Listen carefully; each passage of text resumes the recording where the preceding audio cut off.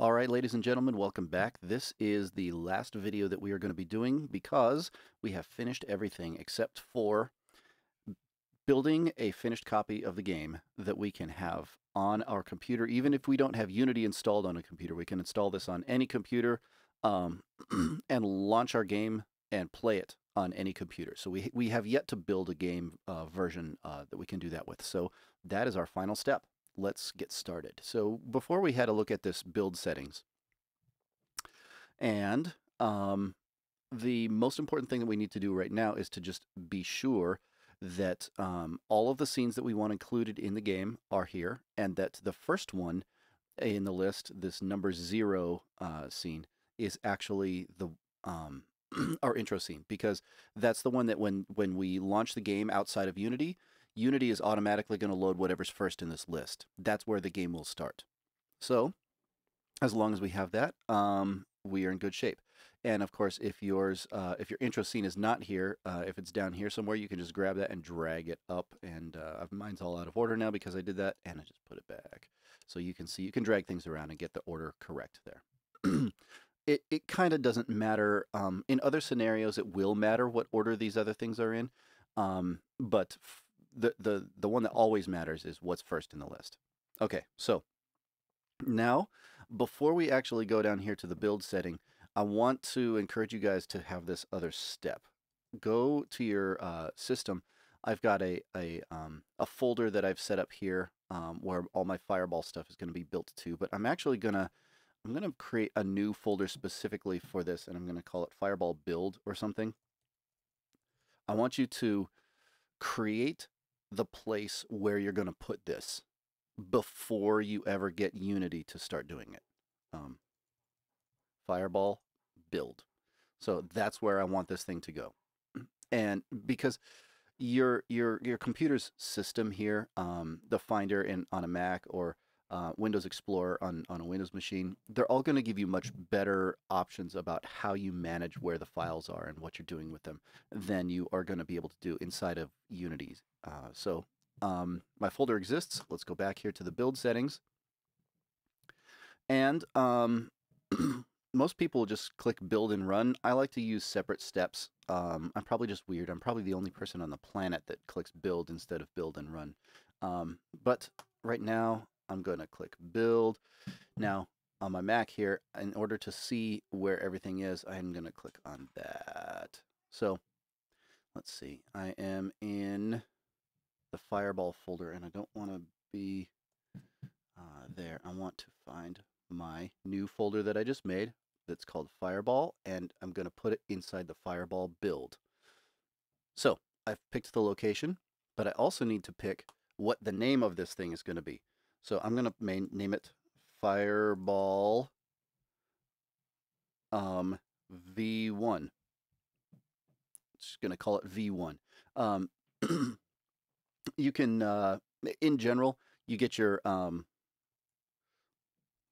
version 1.0 kind of stuff. That naming scheme is exactly what we're trying to do right here, except that the system doesn't like it when you include that in the file name, because a dot here is it uses that system of adding a dot and then things after for file names. And every now and then you'll run into somewhere where the system gets confused about that, and it causes problems for you. So instead of using a 1.0 right here, I'm just going to no spaces again, just in case, V1. And if I wanted to have 1.0, I would actually use a dash instead, just so that, so to me, that means version 1.0.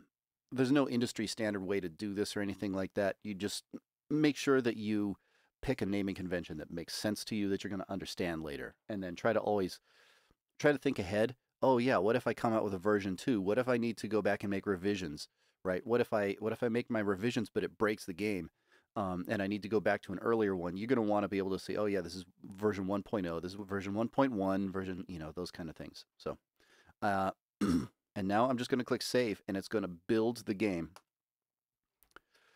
So it's compiling into machine code everything that is part of the game. These files are going to you're not going to be able to open them with Unity. To have that, you have to have your actual Unity project. So you would be able to deliver this thing that it's compiling right now. It's building the your game into the player, and nobody that actually has this would be able to open it in Unity and mess with it or anything like that. So depending on how fast your computer is and stuff, you will that'll take a minute. So there it is. There's my Fireball build, and it's automatically just duplicated the window. So there's my Fireball build, and inside of it is the app itself. So I'm just going to double click that, and we'll launch the game. So this is what you're going to see when your game launches, if you've done everything the same as I have. So it's asking you about your screen resolution and stuff like that. How do you want this thing to look? My monitor is 1080 by 920, 1920. That's a 1080p monitor. So setting it to that is probably fine. I could set it to be windowed. You can take all of this stuff, and instead of having your game show this when you launch it, like the consumer is going to see this first when they launch it, the way that you have it. You can actually make Unity not do this, and you can put it in the settings of your game, stuff like that. That's a little bit above and beyond what we want to do here. We've got a working version, and that's good enough. So I'm going to make mine smaller because I'm not using my entire screen for this. I'm going to go down to a 720. And I'm going to put it in a window, just so we can make sure that you guys, I'm not showing my entire screen, but I want you to see the entire game here. So I'm going to hit play, and here it is. This is my game actually running. Notice it doesn't say anything about Unity up here. The game is called Will Dawson Fireball. I don't want my game to be called Will Dawson Fireball. That was just the name of the project folder that I had been storing all this in.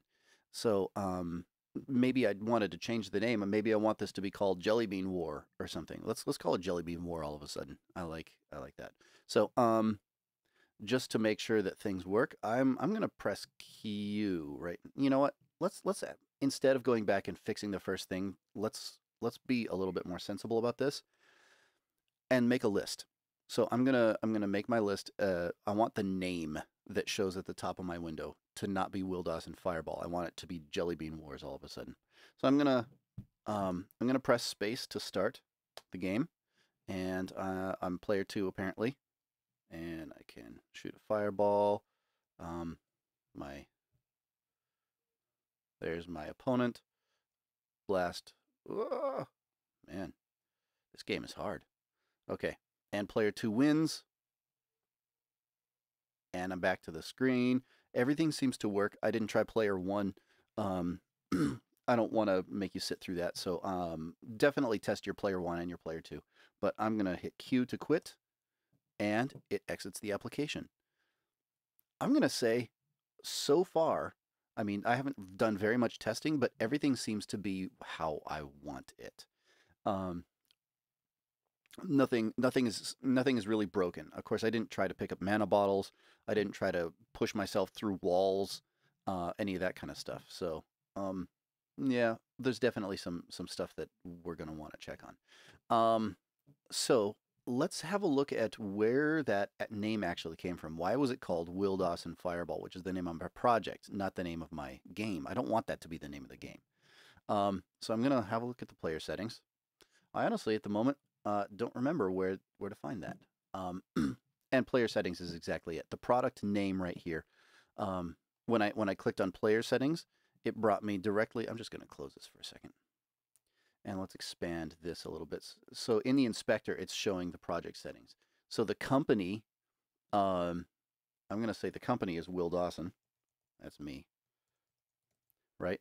And the product name is the name of your game that's going to show in the window. So I'm going to call that one Jelly Bean Wars. I'm just calling it that so because it's different from Fireball. You know what? I went and put Fireball right in the name there. I can't call it Jelly Bean Wars. I have to call it Fireball. Otherwise, I got to go back and change the name over here. The point is that you don't have to have this be the name of your game. You can actually just write in whatever the name of the game is over here. And then there's some other settings that you could get to down here, but we're not going to spend time on those right now because we want to just be finished. So Fireball, that's good enough. Now let's go back. Before we build this again, I want to do this. I want to go back to here. This is my Fireball app that's in the Fireball build. All right. I think I'm going to actually come out here to the Fireball build. I'm going to I'm not sure what I want to do with this. I want to just remove that. I want to delete this, except that I don't really want to delete this. What I want to do is make sure that it's not in the way when Unity tries to build a new one. So I'm going to have, here's my Fireball build. This is the folder where it's going to build to, right? And this is my version 1.0 app. So I'm going to just actually, I've got two windows here. I'm just going to drag it out of this one into the other one. So it's no longer here. It's no longer in my build folder. Now, when I come up to the build settings and I click build, okay, I've had it sometimes where it doesn't ask again where I want to build this to. In this case, it is asking me, so maybe that was an older version thing. But yeah, I've had some bad experiences where things got messed up and it tried to build on top of an older build and stuff like that. So I'm really, I really like to make sure that nothing is in the way by moving things over here in the system folders before we actually do this. So, okay, so this is going to be the version 1.1 because, well, it's a second build. So let's hit save. And then we're going to wait.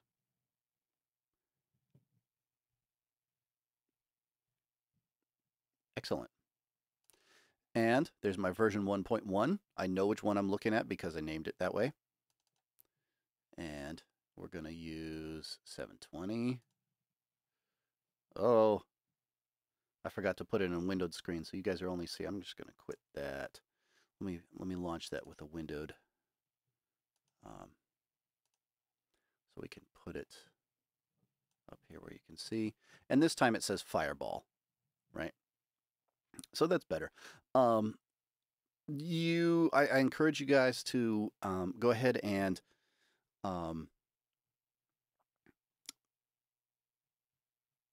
test the game a little bit more, right? Spend some time trying to break this thing and see if you can find anything that really, really, really needs to be fixed before you continue. Other than that, I think we're in good shape. There is one other thing that I want to mention, but this is it really. So I'm gonna hit quit. Because I'm on a Mac, it likes to bundle everything together into a single file here. When you're on a Windows machine, you're not going to see it that way. You're going to see a lot of files.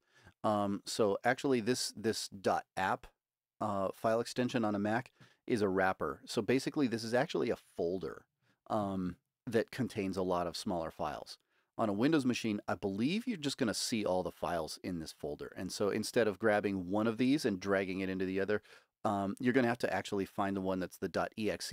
Like the .exe is the executable file that will launch the game, and everything else is helper files that main file refers to when it runs.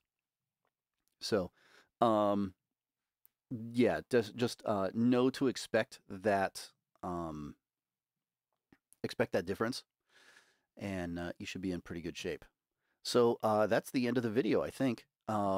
If you are in my class watching this, then this file right here, if you're on a Mac, or this entire folder that contains all the files for your Windows, what I'd like for you to do is attach that to, you know what, load that into your Google Drive and share it to me so that I can get it. I don't think it's a good idea to be passing stuff that's this big around on through email or something like that. So let's just share download links through Google Drive. But other than that, I hope you guys really learned some stuff and became comfortable with Unity, because it's an extremely powerful tool and it's free. It's available to you. so you can just continue to mess with it, or you can use it. I mean, shoot, this is great resume stuff, right? There are jobs in Unity way outside the gaming industry, um, real estate, um, simulation for. I mean, there's training, there's all kinds of stuff like that, architecture, mock-ups. Um, yeah, there's a lot of applications for Unity. So or Unity like skills. If you want to get into Unreal Engine or CAD software or something like that, the skills that you learn by operating Unity translate well to a lot of other applications. So once again, I hope you guys had fun. I hope you made something that you like. Um, eh, I encourage you to continue to build your game into a bigger, cooler thing than what we did here. Have fun with it, or stop with it and build a new thing that you like better. Um, yeah, use those skills. Otherwise, you come back 3 years later and you've forgotten where everything is. So, um, all right, guys, thanks for everything. Bye.